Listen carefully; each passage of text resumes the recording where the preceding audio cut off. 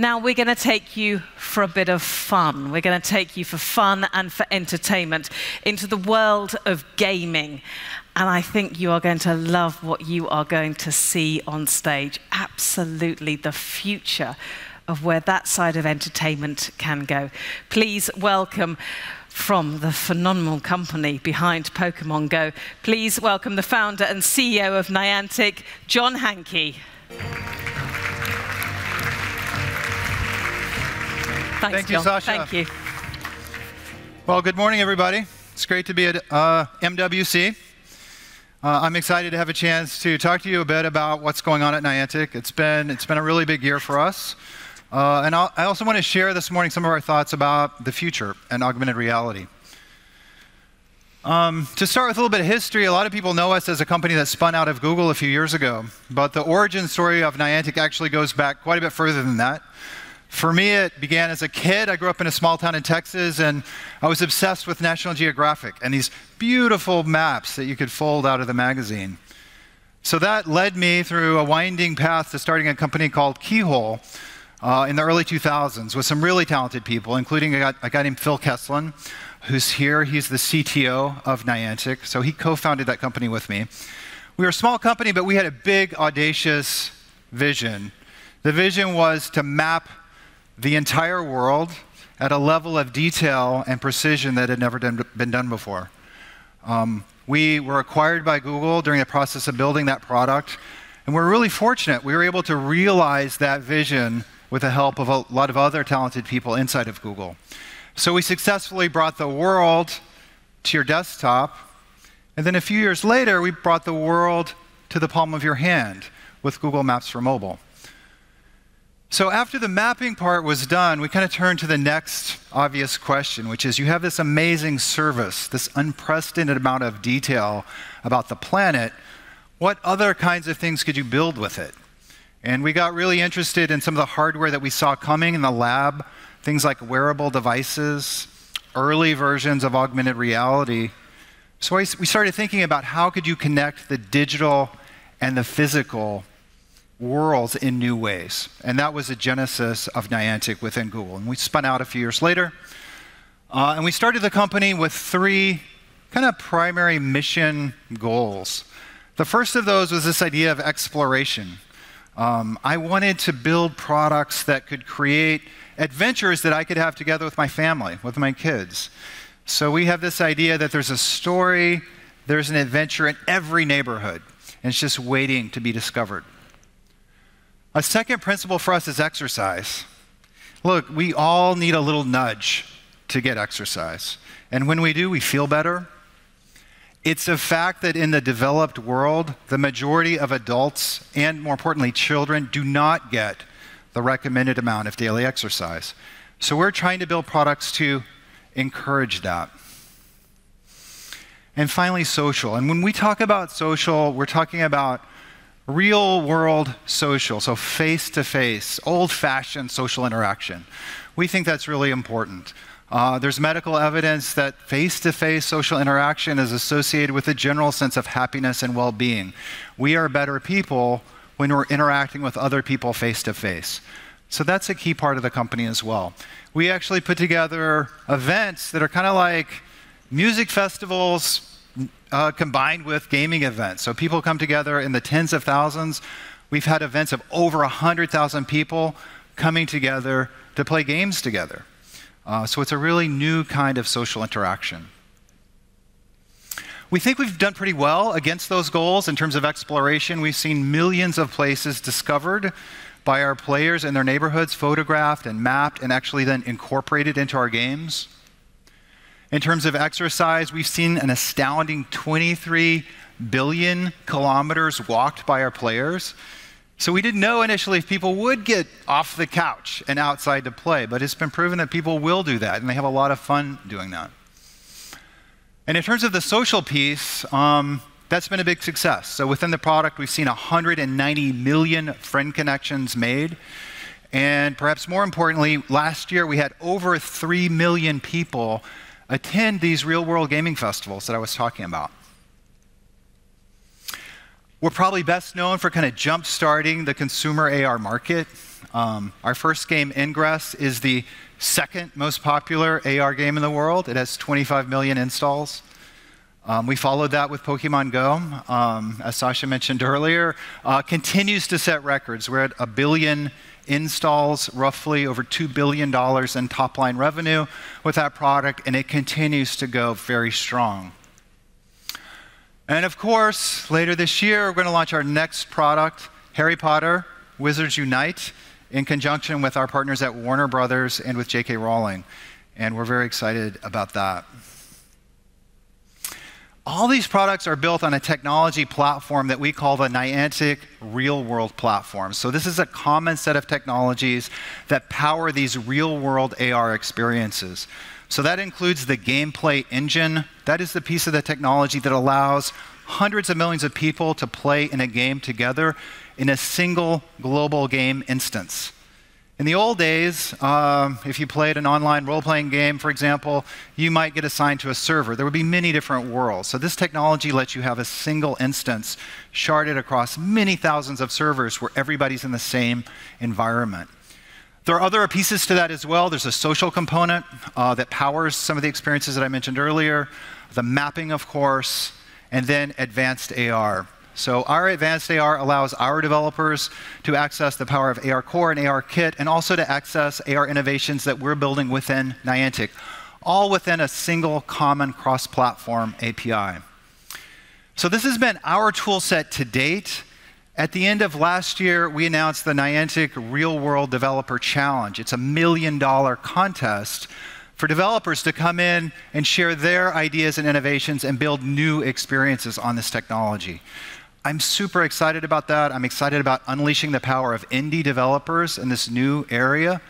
And I'm also excited to see experiences that maybe cross outside the boundaries of what we might traditionally think of as games. So, you know, we sit at that intersection of gaming and exercise and social and even shopping. So we're encouraging our developers to think broadly about what kind of experiences they could build with this technology. We're going to select the finalists from that contest this year, and we will be announcing some results from that around the middle of the year this year. So we're here because we're actually really excited about 5G. And we've been forming some partnerships, maybe unusual for a gaming company, but we've been forming some partnerships with some of the leaders in this industry. We have a partnership with Deutsche Telekom, with SK Telecom, with Samsung, and we'll be announcing some more. So you might ask yourself reasonably, well, why are these guys excited about 5G? What is it about 5G that's relevant to gaming, to AR gaming? Is there some way that that's going to allow the creation of products, for example, that are going to generate real consumer excitement about wanting 5G service and upgrading to 5G handsets? We think there definitely is. The reason being, we're really pushing the boundaries of what we can do on today's networks. We need 5G to deliver the kinds of experiences that we are imagining. So I'm going to give you 3 examples of that. The first of those is this idea of the AR cloud. What is the AR cloud? The AR cloud is a kind of mapping. You could think of it as a continuation of the mapping that we did on Maps and Earth back at Google. But this map is not built for people, it's built for computers. It's built for your phone, it's built for AR glasses. The map allows the computer to know exactly where it is in the world. For the computer to know where it is in the world, we have to photograph and analyze that environment and create an AR map on the cloud and then serve it back to all of the users that want to play a game in that space. That allows people to share the same virtual reality. It lets them share the same holograms, the same positioning, but the starting point is that map, and it's very, very it's kind of hard on the networks. 5G is going to make that better. I want to show you a video that kind of demonstrates what that map-making process looks like. So it starts with images, and from those images we extract certain points. Those get processed and aggregated together, and that forms the positioning map through which the computer can know exactly where it is. Once it knows where it is, we can then augment reality with these shared holograms that many people can see in a single shared precise location. And importantly, if you come back the next day or the day after, everything is situated exactly as you want it to be. That requires this map. That map requires a great network. And another technology that it leverages is this idea of edge computing, moving some of the compute, some of the storage out to the edge, closer to the users. Why does it matter for this? This kind of information is very naturally geographically sharded. That means that the map for this room is relevant to all of you if you want to do AR here. You don't need the map of downtown Barcelona, much less of Paris or New York. You need a very specific piece of information that can sit at a local cell site where you can access it very quickly. So it's very natural to think about these AR maps sitting at the edge and being served from the edge to users. The second piece of technology I want to talk about in terms of 5G is for these live events that we host. I mentioned that these things are like rock concerts. Hundreds of thousands of people aggregating together in a single spot, all using their phone to play a network-intensive mobile game. Like, what could go wrong? We've pushed current 4G networks to their limit and sometimes beyond their limit. The networks were not meant for this many people in a very tight, geographically compressed location to all be doing network-intensive things all at the same time. So what does 5G do about that? Part of the 5G specification is that it allows for actually 3 orders of magnitude technically, depends on the implementation, but technically the standard allows for 3 orders of magnitude more connections per square kilometer of physical space. So if we want to build these really compute and network intensive experiences like shared AR, we need the ability for lots of people to come together and to share that. And for that, we really need the next level of network. Finally, I want to talk about latency. So, the other Achilles heel of augmented reality is latency. Latency, that time it takes from you're requesting a piece of data to it coming back to you. To do good AR, we need latencies that are close to 10 milliseconds. And that would contrast to the 100 milliseconds or so that you can get today, even in a good network situation. Why does it matter so much for AR? If you think about even traditional gaming, which is pretty demanding in and of itself, a game like Fortnite where you have people on a server competing, you can mask some latency. You can actually hide it from the user so that you don't necessarily know that the person you're playing against, they actually pushed the fire button or moved behind the tree 100 or 200 milliseconds ago instead of instantly, because you don't see the other player whenever they're manipulating their input. You just see the result whenever it comes to you. With AR, if we're all having a shared AR experience and there's a hologram, let's say there's a Pokemon in the room and it's moving across the room and we're tracking all the other players in the room and we're seeing what they're doing and how they're interacting with the object, the opponent, or the Pokemon. If somebody moves quickly and the server isn't synchronized, you can see that in a very obvious way.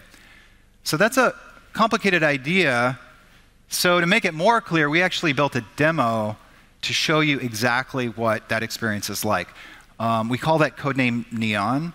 So this demo is built with our stack, with the Niantic real-world platform, with our advanced AR capability in it, and it's been modified here to take advantage of edge computing in partnership with Deutsche Telekom and Mobile Edge X. So let me show you a short video of that experience, and then I'll explain a bit more about it.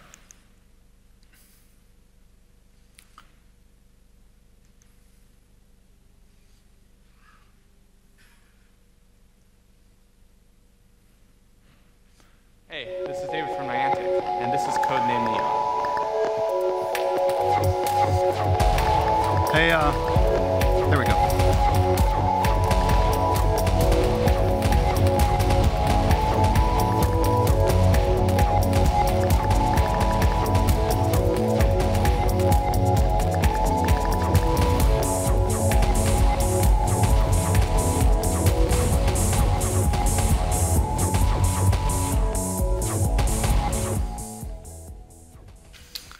So what you're seeing there is real-time, synchronous, multiplayer AR.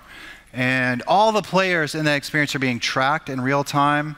Their position is being shared with all the other players with a latency on order of 10 milliseconds. All their actions, firing, dodging, absorbing energy, all of that is also being shared with all the other players at a very low level of latency.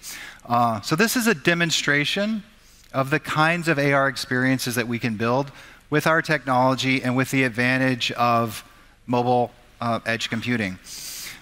This is a preview of what we're going to be able to do on 5G networks as they roll out.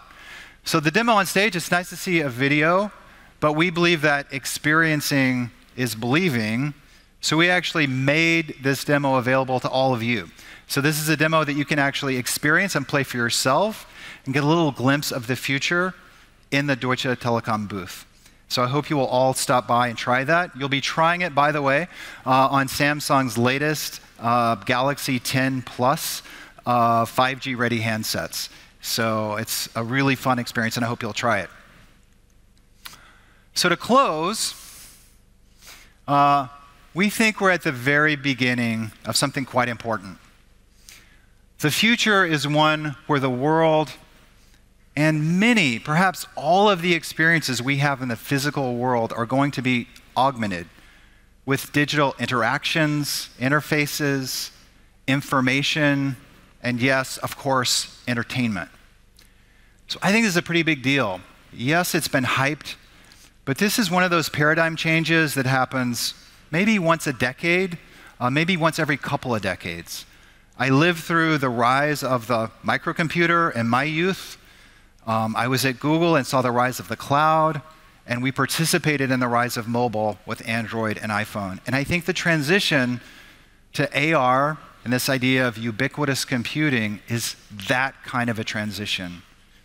So we at Niantic are very excited to be building the very, very first pieces of that transition today. Thank you.